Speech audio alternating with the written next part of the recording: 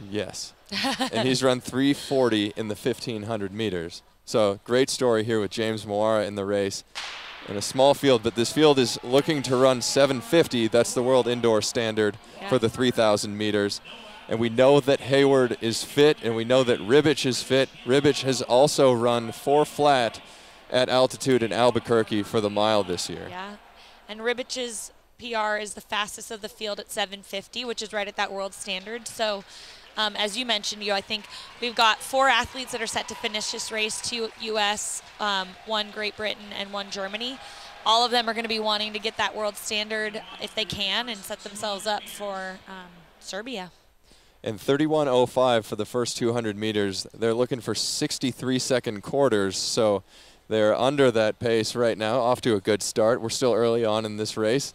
But this is an intriguing matchup here. I'm really excited to see this because we know David Ribich, he's a great personality in the sport, the Brooks Beast there.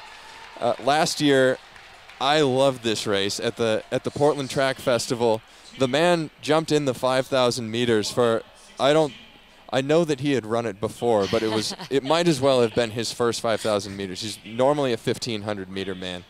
And he took Lopez Lemong, the champ, to the line. And he was rigging like a madman out there down the final stretch, but he gave it everything he could.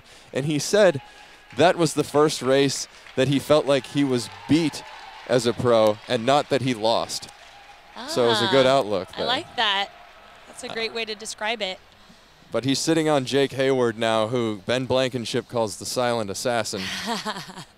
And he does his work. He gets in, gets out. I don't think his facial expression ever changes. He's got a stiff upper lip, as the Brits say, coming out of Great Britain. So they are in a position going into, like, pace-wise, I should say. So they're coming up on 800 meters here. Yep. For 205, 204 high. 205 would be the split they were looking for, so that's right on pace. So they're looking at 4:12 through 1,600 meters here, so they're still under pace. Yeah. And the pack is working together. It's almost better in some regards to have a smaller field like this because you can keep your position and you know you don't have to fight anybody for it. And the pacing is great. They're right on pace from the gun. Everybody got right in line, could just relax and kind of settle into that rhythm. And in these longer races, to be able to get into that rhythm early and just not waste a lot of energy moving around, then that enables you to, have a little bit of extra at the end and close hard. Yeah, so the pace pirate, Craig Nowak up front. He does his workouts trying to hit his splits at 00. Okay. He said that yesterday when he was doing 200s warming up on the track, he got .96 and .04. So impressive. Yeah, he's honing in on the mark. He is. But one of the most highly sought after pacers on the planet. He's paced some big races. Yep. So they wanted 308. I think it was 307. They're 308.91. All right, so they're right there. Jake Heyward right behind Craig Nowak, the pace pirate still, and then Dave Ribich there, the beast in the yellow, and James Mwaura trying not to let go of David Ribich. James Mwaura running for Pat Tyson in the legendary Gonzaga program out here in Spokane, who can now call this their home facility. He actually went to the same high school as Pat Tyson in Tacoma, Washington. So I think Tyson has a special place in his heart for Mwaura, and one of the biggest recruits that Gonzaga has ever picked up. The kid ran 14 flat as a senior in high school for 5,000 meters. Nice. So I know that there are a lot of Zags that have showed up for this race to cheer on Mwaura out here. And coming in from Portland, coming in from Seattle to see this. I'm sure tuning in on the broadcast. And it's fun, too. You can see the athletes who finished on the track cheering for each other. I saw Craig. I saw Coach Pete out there cheering the athletes on. I think, one of the genesis of this meet, or the kind of some of the concept behind it, were these big friendlies that were started during COVID, and this attitude of, how, can we make races where we can work together, where we can have across teams people pushing each other and cheering each other on too. And I just love to see this. I mean, this could not have been a better setup race from a pacing point of view. we're looking for 442 at 1,800 meters. They were 442 at 1,800 meters. And just 4:11.8 at Yeah. 1,600, and they were looking Yeah. for 4:12. So they're right on. And Right look on. at this rhythm, too. Like, Yeah. Heyward and Ribich are in lockstep Yep. right now. And Mwaura trying to hold on back there. Come Yeah. on, big guy. Yeah. Get up there. Get on Ribich. Ribich wants you up there. He wants to pull you along to something special. You know he does. Oh, yeah. And he does just look completely composed, eyes down, sort of within himself as he gets himself a little bit further along before he can really start that final kick. And look at that, Heyward there, itching his collar. He's itching to get going. But in that 3:53 that he ran in Seattle, like I said, I don't think his facial expression ever changes. The man was breathing out of his nose running a mile. And now he is here, 3,000 meters. And Ribich starting to show some chinks in the armor. But we'll see if he can hang on as Heyward looks to tighten the screws here. 5:46 or so, so they're still right around pace. 800 meters to go.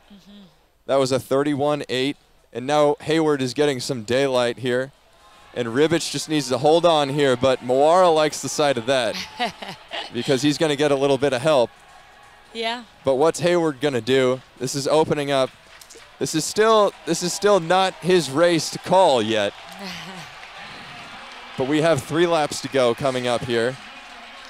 So we're looking for 6:16, 6:17, 6:18. So he's right around there. He's going to have to make up a couple seconds over the last lap or two, but I mean, he's looking great, looking strong.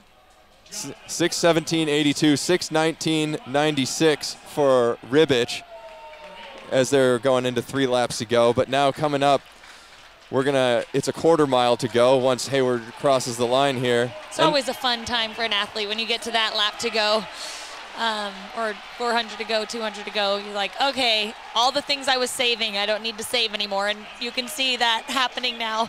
Yeah, and the fans are making some noise out here as he's inside quarter mile to go. We're seeing some Heyward magic.